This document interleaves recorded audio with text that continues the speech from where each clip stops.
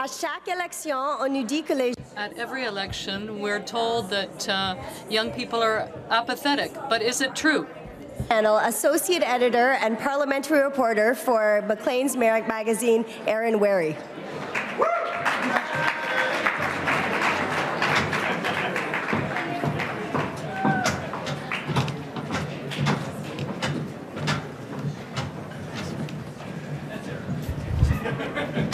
Although I got water out here.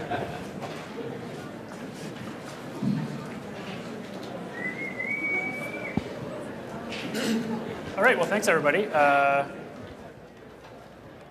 As I'm a few months short of my 36th birthday, I'm basically almost too old for this panel. And after 7 years of covering Parliament, I'm mostly dead inside. So I'm going to try to talk as little as possible and sort of let the experts lead the discussion. Just to introduce our panelists, though, we have David McGrain, is a political science scientist at the University of Saskatchewan. He's currently the principal investigator of the Canadian Social Democracy Study, and he is writing a book on the federal NDP from 2000 to 2015. His latest book, Remain Loyal, Social Democracy in Quebec and Canada, has been shortlisted for a Saskatchewan Book Award for scholarly writing.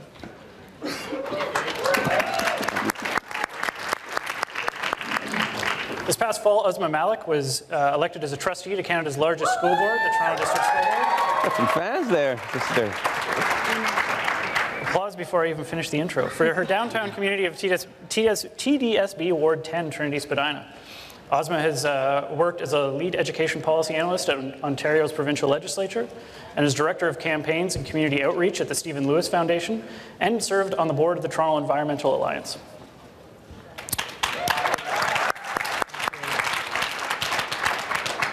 Shad is a Juno-winning, Polaris-nominated rapper and radio broadcaster.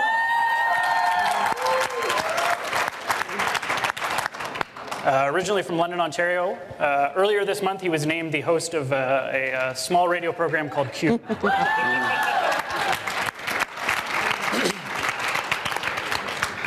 Last but not least, joining us all the way from Brussels is David Kitching, a policy advisor and at the Foundation for European Progressive Studies, a think tank at the crossroads between social democracy and the European project that serves the needs of socialist, social democratic, and Labour parties in Europe and beyond. So David, you conducted the study that sort of is the focus for this discussion. Maybe to lead us off, you could kind of walk us through what you learned about millennials. Yeah, I guess I did a bit of statistics, and I guess statistics are not as popular as rap. It seems like rap's pretty popular. So it's okay. I'm a professor, right? So, so anyway, I just want to thank the Broadbent Institute for for publishing the study that I did. We had a pretty ambitious project, myself and 14 other political scientists. We decided to do a post-election survey, so like a poll after each provincial election from 2011 all the way up until 2014. So it made for a pretty big data set of around 8,000 Canadians. And this is actually the first study that's really came out of the entire data set. So it's nice to see the Broadbent Institute being really on the cutting edge of academic research. And what we did basically, what I was interested in, there's quite a bit of literature around kind of non-voting or why millennials or young people do not vote. And I was somewhat interested in that, but I wanted more to push into what are the political attitudes of young people, particularly are they right, are they left, how progressive are they? And so what I did is I broke up the sample into two groups. The first group was people that were under 35, which there's a debate whether that's a millennial or not. Probably not. That's kind of a combination of sort of millennials and Generation X. And then people over 35 were considered older Canadians in the sample. And I remember when I was doing the sample, it pained me a little bit because I'm actually 37. So. Yeah, so I'm officially now enshrined in my academic research as being old. So that was a bit of a shocker for me. But nonetheless, the main message that really came out of that of the study was that, basically speaking, Canadians are broadly progressive. I think that's good news for the progressive movement and people here in this room. For instance, 60% of Canadians want to have higher corporate taxes, for instance, right? A significant amount of Canadians, over 70%, want to have a better standard of living. Well over 50 or 55% want to have a more activist government that creates jobs. And so as I went through it, I saw a number of trends, how Canadians are basically I would say, progressive. But every time I looked at it, younger Canadians were always more progressive than older Canadians. And that was really the message of it.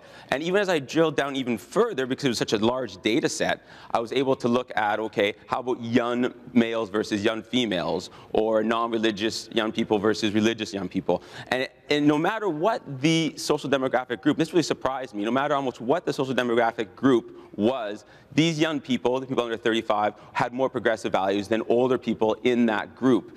So the message I think that's coming out here is that this is a particular opportunity for political parties in the next federal election. And indeed, if they do appeal and inspire young people to get out and vote, we're going to have a radically different looking Canada after the next federal election. And just one last thing, just to finish off, because I didn't want to make it seem like I got the applause now, so I didn't want to make it seem like it was all kind of smooth sailing. I think there were a couple of rough spots. I think when we asked, and maybe some nuanced findings, when we asked young people about the existence of patriarchy, whether men and women have actually got met equality, young people actually kind of said they weren't all that feminist. They kind of said, yes, we have equality between men and women. Young people weren't that great at recognizing discrimination either against Aboriginal people compared to older people, or against visible minorities. And finally, actually, they didn't want to spend much on social assistance, and that was much like older Canadians. So it's not all smooth sailing, but definitely there's some opportunities there. So I'll end it there. Ausma, having actually run and won office, are there things you have learned both about millennials and about the political process and how they sort of interact with each other? Absolutely. I'm glad you asked, Aaron.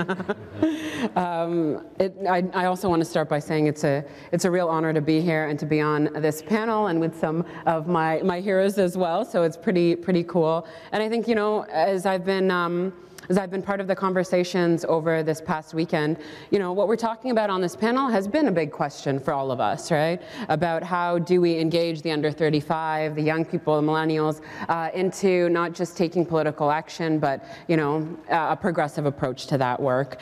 And, I have to say it feels a little weird to be up here and to be referred to as a millennial, so I'm kind of relieved that you were very generous with that demographic. I do feel like I'm at the crossroads of generations. I can kind of sympathize with the plight of millennials. I don't always see myself as one. My parents immigrated from Pakistan to Canada more than 40 years ago. What was really important in the household that I grew up in was participation, taking community action for social justice wherever you saw that, and however small but meaningful. My political identity, was shaped through action and organizing, mostly in the student movement. That was very formative for me.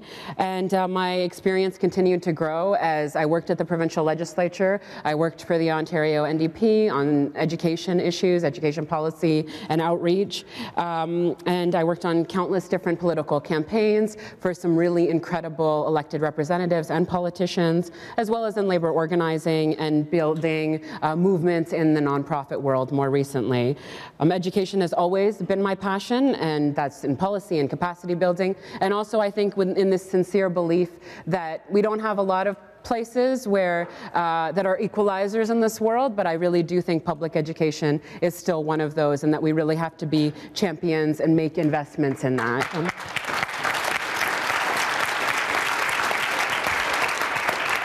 So as you know, I ran for trustee in the Toronto District School Board in my downtown community of Trinity Spadina, which I love. And in October, I also won. My message, thank you. The message in my campaign was really clear from the very beginning. It was to provide the kind of leadership that gave every student in Toronto the opportunity to thrive and succeed. And that was really my driving force.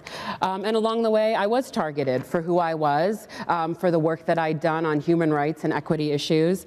And it was a surprisingly vicious and well-coordinated and well-resourced campaign of hate, lies, innuendo, and actual intimidation as well. My belonging was called into question, and my colleagues and my supporters were attacked for standing with me as well. But I'm happy to say that in the end, we really kicked butt, and we succeeded, and it's because we came together. And I think for me, that October election really clarified a lot of things. It made me aware of the challenges that we progressives still face. Not that we necessarily need a reminder, but sometimes there are moments that crystallize some of those challenges.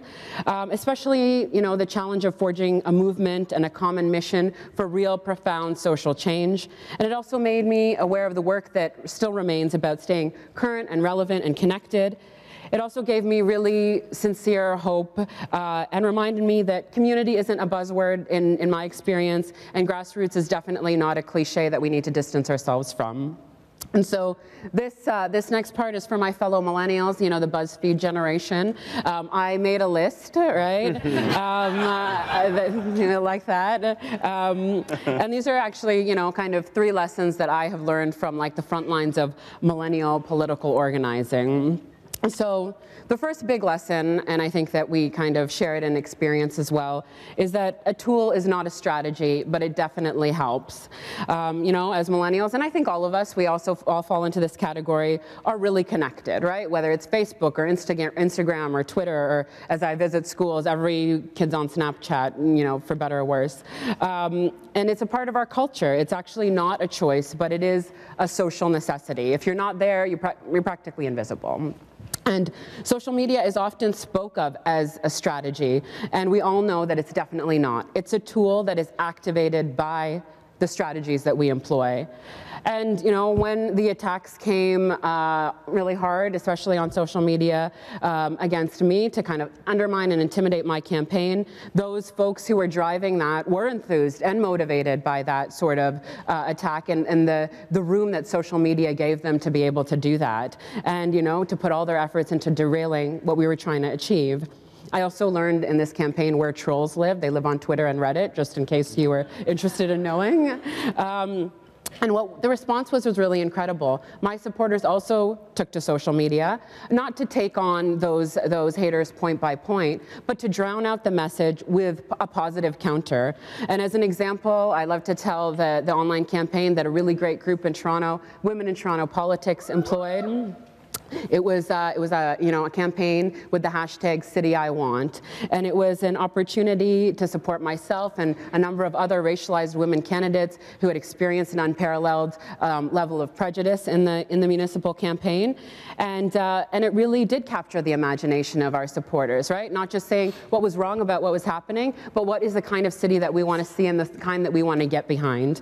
And our collective response wasn't just effective because it was planned and coordinated, which it was, to try and counter likewise, but because it also came from the heart. And I don't think we can underestimate as progressives that we do have a tremendous amount of heart, and it's something that when we leverage and we mobilize, it can be a really powerful thing. And that heart comes from having done the work to build relationships in communities, IRL, in real life, being in communities and being part of communities for a very long time. It's beyond mere engagement. It is talking about politics as a part of life. To be political, in my experience, and as a progressive, is to care about where we are and who lives with us and what's happening around us and what's happening down the street in our neighborhoods. And it's not just about focusing on what's happening in Ottawa or what's happening in Queen's Park as something that's distant from our experience. And so these tools give us a really unprecedented opportunity to tell our stories, and they also allow us to call out systemic forms of discrimination and inequality in practice, right? Theoretically, we might be able to ask young people, do you believe in patriarchy or white privilege or gender inequality? But, hashtags like Black Lives Matter, Idle No More, Yes All Women, PM dress code. All of these are actually calling out systemic forms of racism in a way that is really profound and powerful, and their effectiveness is backed up by the organizing that we have to be doing on the ground. And that brings me to my next lesson, lesson number 2, which is nothing beats knocking on doors, and it is really, really hard. It's what every organizer and activist and campaigner knows, is that there is absolutely no replacement for that face-to-face interaction. Forget the distinction between online and offline. They should flow together and flow around each other and be a part of what we're doing. But if we're just focused on the offline, then we've already kind of lost the big picture. Nothing for me could replace the 6+ months of canvassing, conversing, talking, listening, organizing, and meeting that I did, and I'm really confident about that. Nothing could have made the difference that actually did. And we know from research and from some of our own experiences as well that millennials are natural activists. That was something that was really that really jumped out to me in the research that came out, was to go to a protest, sign a petition, take an action. Millennials that fall into that category are more likely to do that maybe than their older counterparts. But how do we move them to being agitators, to go from collectivism to actually knocking on doors and being on the ground as part of that movement? That's where opportunities like this are really crucial. We need to build the capacity and organize. It's really vital. And we also need to be adapting our models to meet the moment. We have to be focused on what our goal is, but flexible and nimble and meeting people where they actually are. And that means recruiting, enthusing, exciting people about what our message is. What was really amazing to see was when the hate campaign slowly began, the response was also slow to build. But when it did happen, it was really awesome, and it really galvanized people who I never even expected to be a part of this campaign or to feel passionately about what was happening. And it's not automatic. People didn't automatically just make that connection. It does take that work, but when people jump to action, it really can be amazing. And I think the real big question for us as progressives and as organizers is, how do we continue to do that in a consistent way, and not just around the biggest issues and not just around when it's a crisis moment. We have to connect with the issues that people care about, and we have to also offer something worth caring about.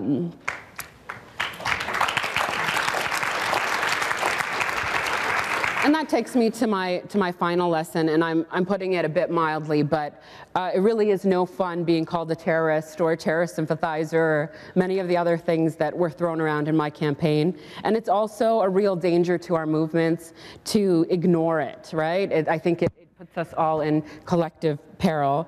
And I learned a really big lesson around that too, is that you also have to be prepared for worse than the worst, right?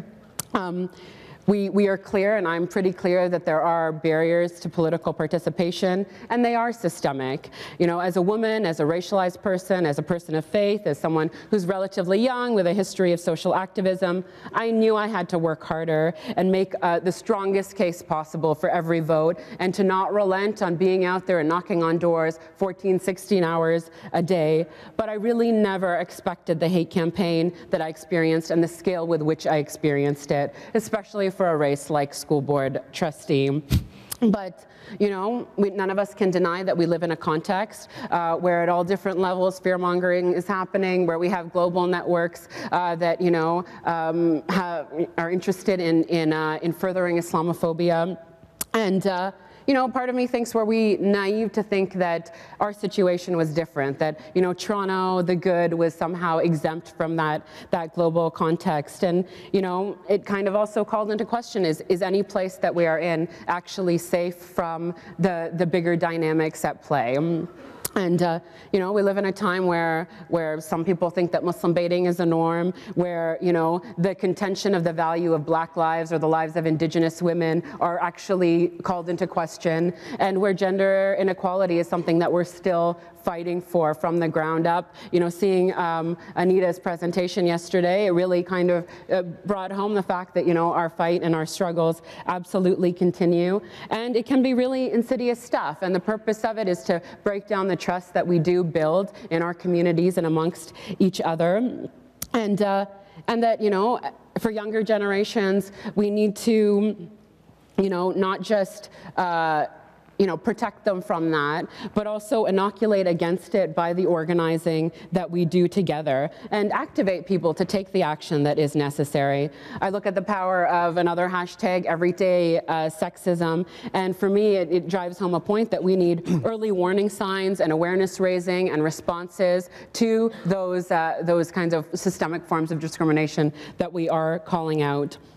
I think also what's important to remember is that, you know, real hate, whether it's, you know, in person or online, has real psychological and physical and spiritual consequences on people.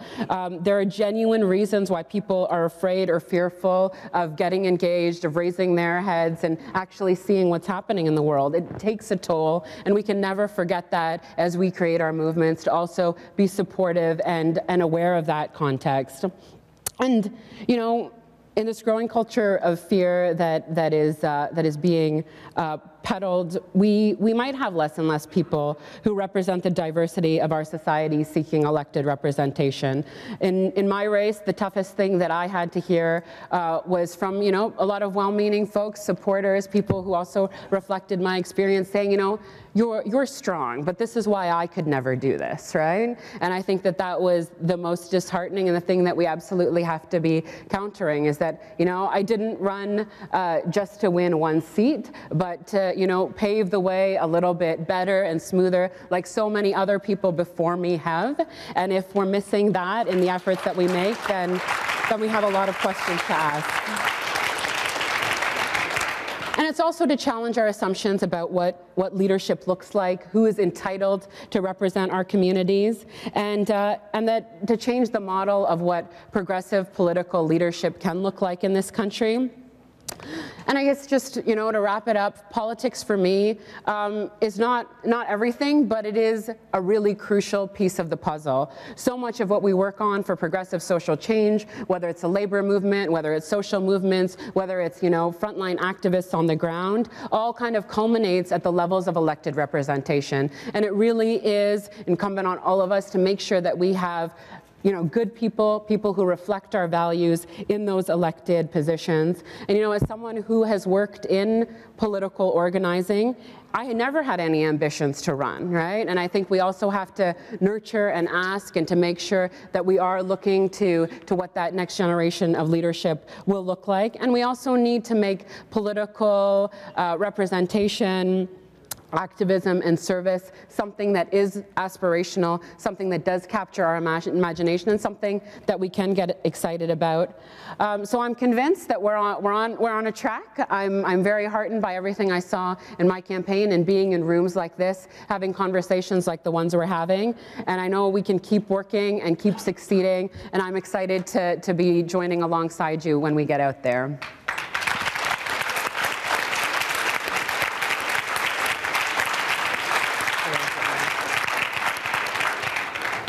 Shad, as a rapper and an artist, are you conscious of engaging young people politically and maybe at least the reputation for being apathetic that comes with that? Yeah, there's a little bit of a danger with being too political in music right now, at least right now, and I don't want to say this is a downward trend. I think it could be just a moment, but I think the climate in music is such that you can't be too political. Everything has to be rooted in the personal for people to receive it.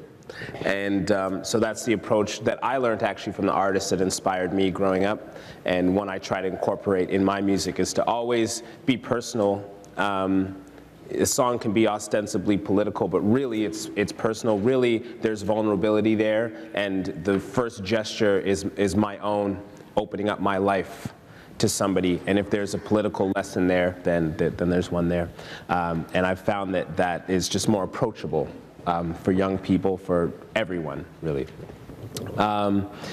The other thing I would say is that there's freedom in that, though, because I don't have to be right in the perspective that I offer in my music. There's tremendous freedom, a real privilege in music. I don't have to be right. I feel like young people, when they express themselves through music and through art, they feel like they don't have to be peer-reviewed or, statistically sound, Fair enough. It's just no one can argue with your experience, and people resonate with that. And the other thing I've always tried to employ in my music is humor and levity, and just trying to show a fuller humanity. So being political, having serious things that I discuss, but also maybe even in the same song, maybe even in the same moment, be funny or have fun, and just kind of offer that full humanity and remove some of the weight of some of these serious things, race or inequality or oppression. You can talk about these things. You can also dance to these things. You can also joke about these things. And so that's a real gift of music, and one I've tried to keep alive in what I do. And yeah, so far so good.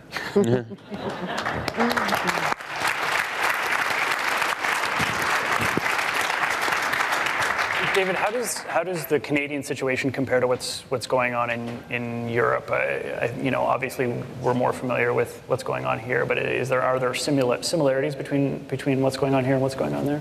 Yes, there are. There's similarities both of problems and of how young people react to it. Sometimes I'm concerned at the way in which we frame discussions around young people. Once upon a time, I used to work as a secondary school teacher back in Ireland, where I'm from. That might be difficult to believe given my strong Belgian accent, but but yeah, at the time I was only 22, and in a sense, I had more in common with my students than with my teaching colleagues. But I had a duty to my students not to behave as if I was one of them, and in order to teach them as best I could. But then, working in a more political and research environment now, I sometimes get the impression that political practitioners behave as if there's this sort of teacher-student relationship when it comes to young citizens. And this comes with a sense of condescension, of distance, of all these other problems related to that kind of authority relationship. And this is sort of borne out in surveys like the one that David carried out, and we've been doing similar work in Europe with the Foundation for European Progressive Studies and a research firm called AudienceNet. And in some respect, David's research offered a very rich insight into the values of young Canadians, and ours takes this in the European context and looks also how these values relate to institutions and to the practice of politics and all of these kind of things. And that's proved a very interesting sort of nexus for us. And through that we found that it raised questions about how people relate to politics. A lot of young people in Europe don't feel that they have any kind of meaningful way of getting involved. They see parties as cliques run by elites or cartels. There's a multiplicity of different criticisms that you can level. Our study shows an impression of politics as something practiced by a class apart. And in a sense, Ausma, you raised the idea that people are still involved in activism, and there's a growth in interest in single-issue campaigns and this kind of stuff. But at another level, at political and institutional level, worryingly, some see a virtue in not being organized. A lot of people have given attention to celebrities like Russell Brand, who urge people not to bother voting, which is an absolute gift to reactionaries and conservatives.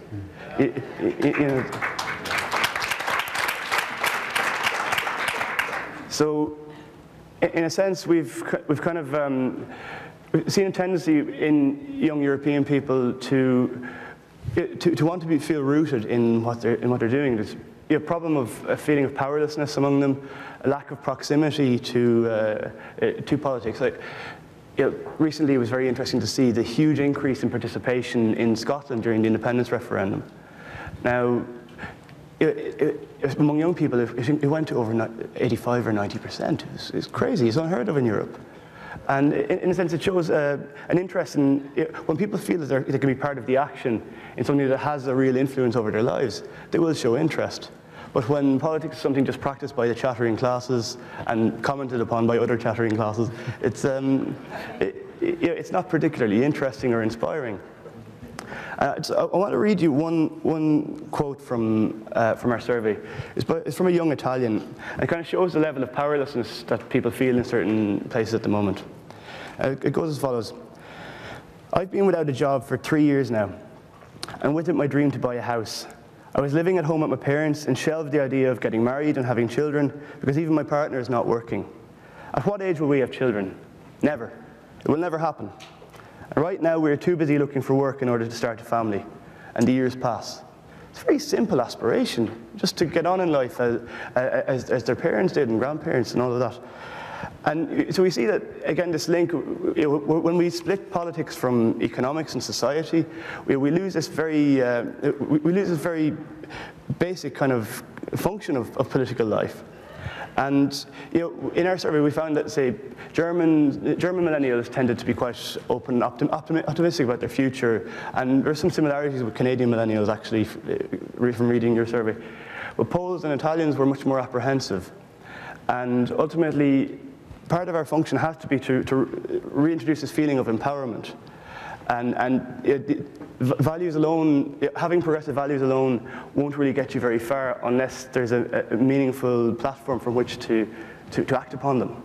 And that's one of the things that really need to hammer home. It's all very well if people think like our parties or like the movements we're involved in, but they don't see the movements as genuinely representing them, because often we have this kind of tendency when in government to behave as if governance is like a train, and even when you change driver, you can't change direction. So this is something that we really need to work on as a movement. Thank you.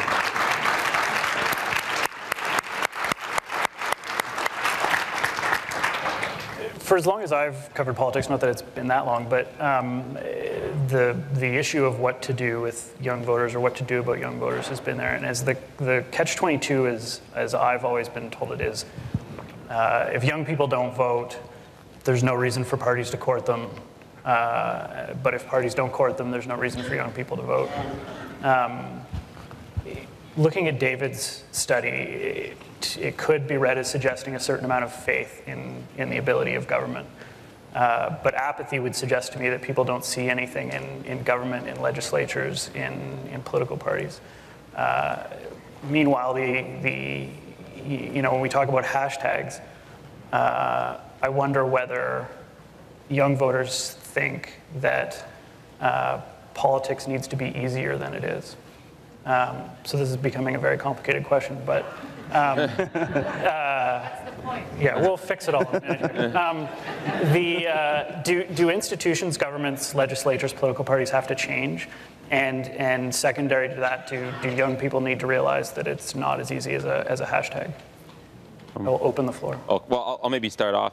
I mean, as political scientists, we do lots of surveys of why young people don't vote, and the number one reason is always they don't care. I don't care is always the number one reason. And it perplexes us. We don't know why they don't care, right? Why don't they care? I think one challenge is for progressive political parties, progressive movements, is to give young people reasons to care. I think that's all about talking about issues that are important to them. So I would suggest, I don't have all the answers, obviously, though my students sometimes think I do, but I would suggest that you have to sort of, I think you're right with the hashtag, kind of sloganizing it. The yes we can, the Obama type of answer is part of that. But also I think you have to talk to issues, like and the polling showed that post-secondary education was a very important issue for young people. I'm taking a wild bet here, but I don't think post-secondary education is going to be very much discussed in this next federal election. So I think it's a combination of I think, savvy marketing, so to speak, like Obama did, and talking to their issues.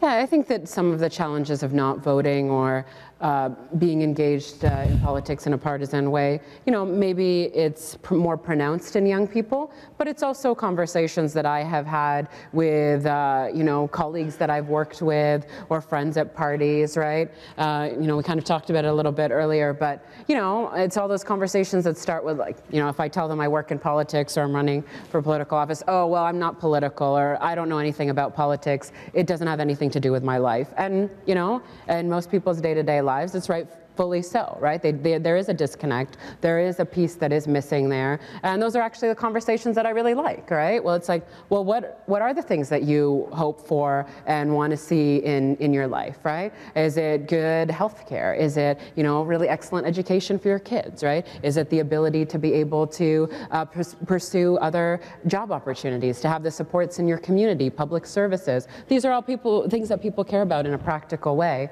And I think it's about, you know, bridging that gap that you know, our lives are political, and there is a role, and there is a really powerful role for us to play in how that's shaped. I think that's one part of it. I absolutely think that there needs to be a different type of approach and representation in the way that, you know, politics as an institution functions. There are a lot of systemic ways and the ways that, you know, exist in our democratic processes that intentionally try to remove and distance people from the process, right? A lot of the conversations about democratic reform, I think, are really encouraging. I think when we do change the process, we can engage people in a different way as well. So I don't think it's, you know, a cut and dry piece. I think from every side, we have to be renewing and reviewing what our efforts are and how we bridge some of those gaps. And some of those conversations are incredibly challenging.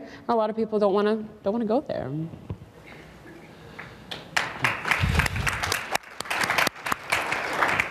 I really don't know. I think young people need to feel inspired more than sort of issues-based, you know, to be empowered to vote. That's all I can really say. I think it has to be on a heart level. They have to feel like there's change. Because I think most young people, like I'm struggling to now, can't articulate the change that they want. They can't frame it or parcel it out into specific issues. It's just more of a more vague general sense that has to be sort of inspired, I think. David, is there anything that's worked in Europe? Sorry? Is there anything that, other than having a national referendum on separating, is there anything that's worked in Europe for grasping young voters? Well, there are some initiatives, but we do have a lot of problems with parties that have become overly bureaucratized. And see, a sense, when people who are involved in politics talk about re-engaging others in the process and all that, we tend to forget that we're very much in a minority. Like to the vast majority of the population, we're weird. You know, it's and you know, sometimes we need that reality check too. It's not exciting to everybody, but it is to nerds like us. And that's fine. But it is important for people to have a feeling of civic engagement and citizenship too. And you know, I find some of the developments in social media quite exciting in some respects, in terms of increasing a sense of proximity, at least, her feeling of proximity. Obviously, there's a very dark side. You know, I went to see Anita Sarkeesian's discussion last night, and it's terrifying, really. And she's an incredibly brave and impressive person. But you know, but that is a new platform, and in a sense, like, the institutions of modern neoliberal democracy were mostly constructed or expanded around the 19th century. Now, you used a metaphor of a train earlier. If you were to give a millennial, you say, oh, I'll give you a train ticket, you go on a steam engine from Vancouver to Ottawa, like, there's no way they'd accept that. It's just plain strange.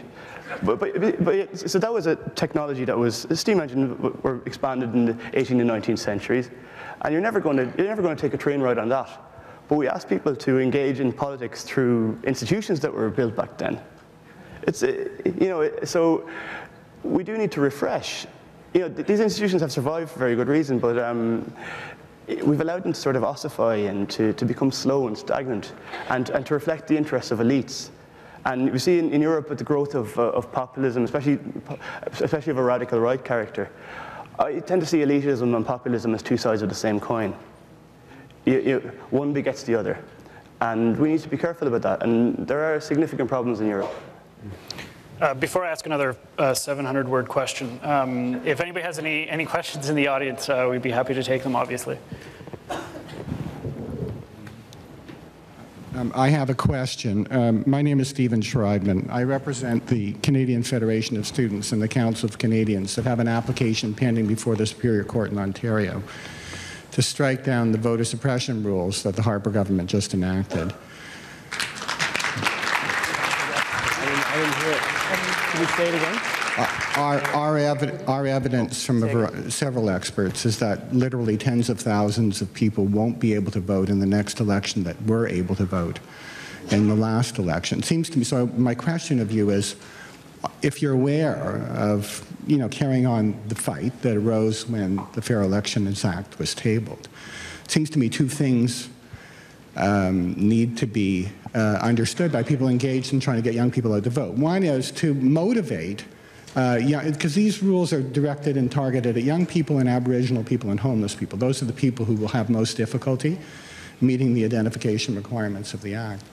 So as Obama, I think, his people successfully did in the United States, efforts by the Scott Walkers and the Karl Roves of the world to disenfranchise black people was used to motivate people to defeat those efforts and actually get out to vote. So that's one thing that can be done. If we fail, our application for an injunction is going to be heard at the beginning of July, unless there's an early election call. Young people need to know what the rules are for establishing their identity when they go to the polls. Getting involved in this case, I realized I never knew what those rules were because I happen to have a driver's license and I get a voter information card and I've lived in the same place for a while. But mobile populations, homeless populations don't have those ID requirements. They're initially put in place by Harper in 2007, and they've been made far more difficult by the amendments put forward by the Fair Elections Act. Let's actually take a few questions. We'll just sort of pile them up, and then I'll ask them all at once. Hi, I'm a millennial, I guess.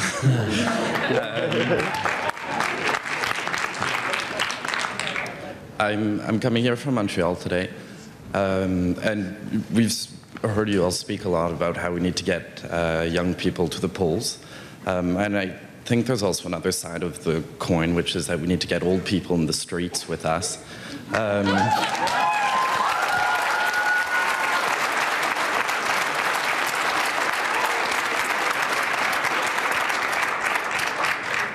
I've been participating in the organization a bit of the Printemps 2015 movement, which is the new and improved student revolt or whatever of 2015.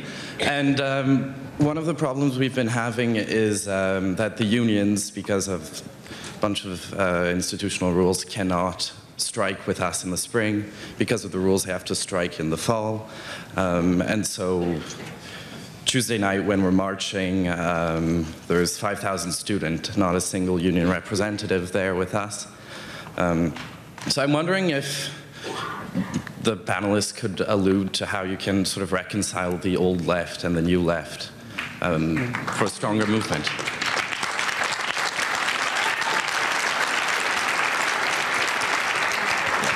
We'll take one more. Okay, I'm just wondering, I am from a very blue riding in rural Ontario, and I recently joined the NDP, and I'm trying to get the young New Democrats started in this incredibly blue riding. I think that from a union area where I'm from, and from students, my fellow students growing up with parents who are who are auto workers and so on and so forth, and also growing up and seeing that living in the country doesn't mean people are going to be conserved. They have the information from the internet they didn't before. We are able to have access to experiences we wouldn't have had before. I think that it's possible to build progressive movements in places we never thought we could before. But my question is, and I'm trying to focus on people who are my age, how do I connect? Because frankly, I go to school here. I am in the Ottawa bubble, despite being a young student. How do I connect to my own generation? That's what I'm wondering. All right. So we'll do this lightning round style. So we've got sort of voter registration issues and education, reconciling sort of new progressives and we'll call them older progressives, and then connecting, you know, even amongst your own generation. Anybody want to sort of take on any of those subjects? I can quickly speak to the last point. I feel that challenge, right? I mean, you know, as was alluded to, yeah, we're a bit wacky, right? To be in here and to be really excited to devote a weekend to talking about these issues, and that's not necessarily the case with a lot of folks, but we know that these conversations are so important and this movement building is really important. And I do go back to, you know, some of the nuts and bolts of organizing. It's about sharing our stories, meeting people where they're at, and connecting it to those bigger issues and those bigger campaigns that we want to get on board with. And I think, you know, being honest about our stories and why we're coming to things and being able to share that even with a small group of interested or committed people or folks who have that potential is really powerful. And that's really how it begins in some of the most unlikely places. You know, we talk a lot about the orange wave or some of the successes that we've seen in progressive movements in the last little while. That is a lot of building over many years from many different people, and, you know, capturing the imagination or a moment of inspiration to be able to do that. And the more specific and the more honest and the more vulnerable we can be with each other sometimes is the seed of how we actually build genuine, authentic movements that last and do see results like we have in the last little while. They're also ones that need to be nurtured in a very consistent way. I know that's a little bit broad and vague, but I think it really does begin with those individual connections, the sharing of those stories, and actually understanding how we together, even with a few folks, actually do make a contribution to what that bigger picture is, what that vision is, and what direction we're actually going together. I can take a really quick crack at the old left versus new left. You know, I think from the polling and everything I've seen, the issues are exactly the same. We're very, very similar anyway. I don't think there's a big divide on the left generationally in terms of the issues. Where the divide, I think, has been alluded to here is a bit in terms of tactics. And my only advice there, I guess, would be that, you know, I guess old and young people have to listen to each other, have to talk to each other, have to discuss tactics. And I think they have a lot to learn from each other. So I think older people could learn from younger people in terms of tactics, and young people could learn from older people in terms of tactics. So a sort of intergenerational dialogue around tactics is probably where we're at right now, as opposed to some sort of intergenerational debate around issues.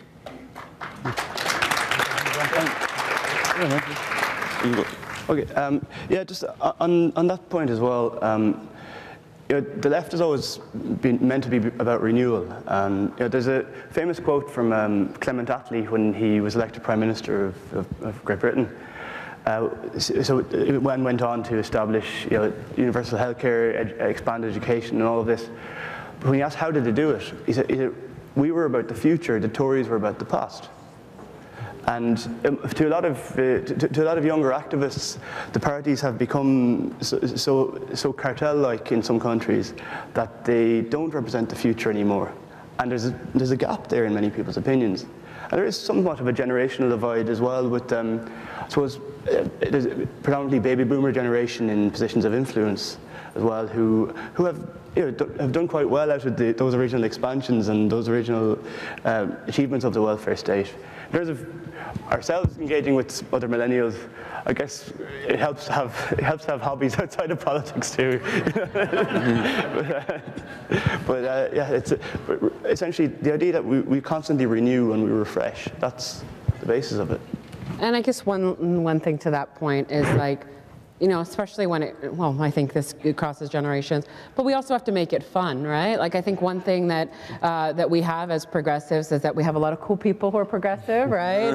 Which is pretty awesome. We got some pretty good champions on our side. But, you know, what I've always loved, and especially when I was beginning, you know, my student organizing, is that the people who I did it with were really awesome, and we had a lot of fun doing it. And it was hard and relentless work that took a very long, that took a lot out of us, but, you know, we had a lot of laughs and we were in it together. And I think that feeling of solidarity in the way that we experience it is so important. And that's what I also have loved about the work that I've done in progressive political organizing, and even in the campaign that I ran. We were doing a lot of hard and tough stuff, but when we were out there knocking on doors, it was something that I absolutely looked forward to, and the friendships that I was able to forge through all of that work, I think is what keeps us coming back.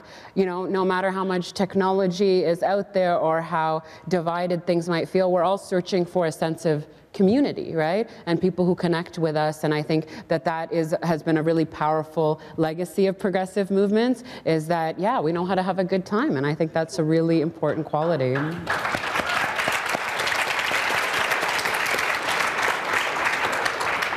Okay, if we're good and tight with our questions, we can get through these three. Thank you. I think that we have a bit of work to do around framing, and when I say that, I mean I think that as progressives we hesitate to distill our messages down too much in fear that they'll be twisted. And I fall into that trap too. I hesitate to tweet about things that I actually really care about, because what if I don't put enough information in there? And so I guess what I'm suggesting is that we have a bit of a gap in how we're framing our politics, and we're framing it really well for people who already know what we're talking about or are engaged in the issues already. But I wonder if there are any suggestions for how to start framing the issues and platforms for those who aren't willing to, or aren't ready to, or don't think they are, you know, have the literacy to read at a platform, or, you know, go to a debate, or, you know, get engaged at a level that is only comfortable once you've kind of gone through some of those steps that might have started in the home or elsewhere.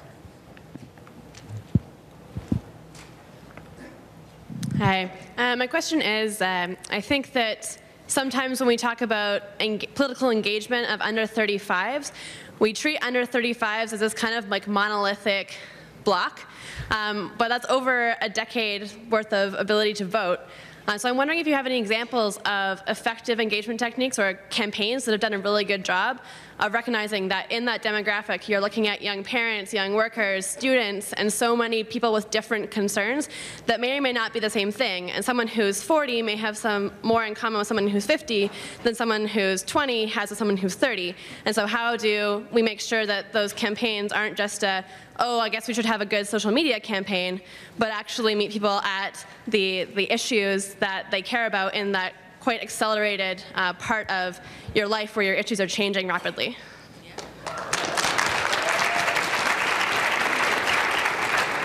So this is not so much a question as like a call out to the people, the public in this room. There are young people that walk among you guys.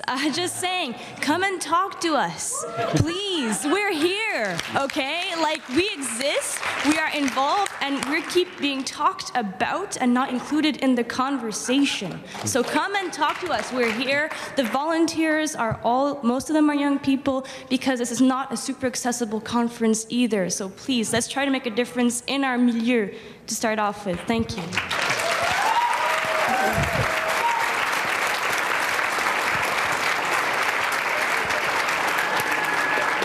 So we each have about 140 characters left to respond. So David, I'll start with you. Yeah, I mean, I think we have to start thinking about our platforms as 140 characters, as a hashtag. If you can't hashtag your platform, it's probably not going to get out there. So I'd start doing that. Yeah, I think, you know, to the points that were made, we can never see any group or any demographic segment as a monolith, right? There will always be specificities, there will always be differences in experience, and, you know, as always, we can create large trends or big ideas, but it's always about, like the last speaker said, about talking, about having those genuine conversations, about having, you know, young people, people from all different underrepresented groups to be part of this conversation, so we have outcomes that do connect with people, that are genuine in their efforts, and are genuine in the asks that we're making to our elected representatives, to who is representing us, and to how we participate in that progressive conversation. And I think that this is just the beginning of that. And I hope that we continue to, you know, kind of shift the ways that we approach these sorts of opportunities and challenges in engagement more broadly. Yeah, I would echo all of that and just add, I mean, if there's anything I can offer from my experience in music, again, it comes down to vulnerability and being able to make that first gesture and step out and with something personal and real, and that's the bridge to the political. So yeah, that's talking to young people in the room, certainly talking to young people outside of the room as well, And that's a gesture. That's vulnerability.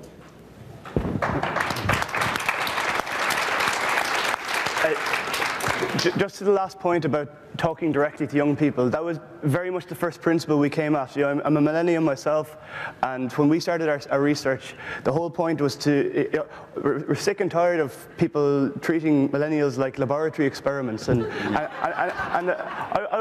I was quite frankly sick and tired of being told what my generation thinks when my experience has been different. We're not apathetic, we're not disengaged, we just want to engage with systems that work.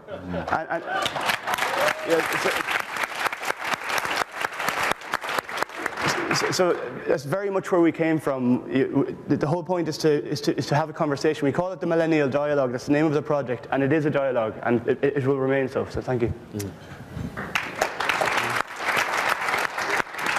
All right, well, first of all, thanks to you guys. That was really great. I had a series of questions about emojis, but we're not going to get to those because I'm being told to wrap up.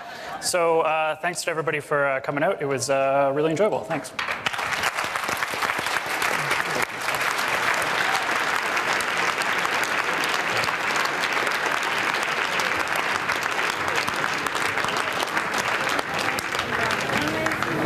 Thank you so much. Merci beaucoup aux panélistes. Thank you to the panelists and to the moderator. Inspiring discussion. And now, for the last time, let's hear it up for our Director of Development, Josh.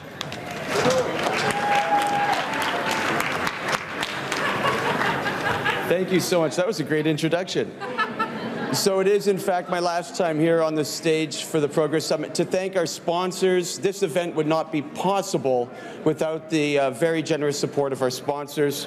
I'll start off by saying the plenary sponsors this afternoon, the Ontario Sheet Metal and Roofers Conference, and the Sheet Metal Workers Local of 285 helped put the programming together. Our media sponsors for the Progress Summit, Hill Times and iPolitics, as well as the Tyee. Our training was brought to us by the International Association of Firefighters. Our childcare was provided by the Power Workers Union. They keep the lights on. And our translation sponsor was the Canadian Real Estate Association, and our coffee breaks by the Canadian Health and Food Association.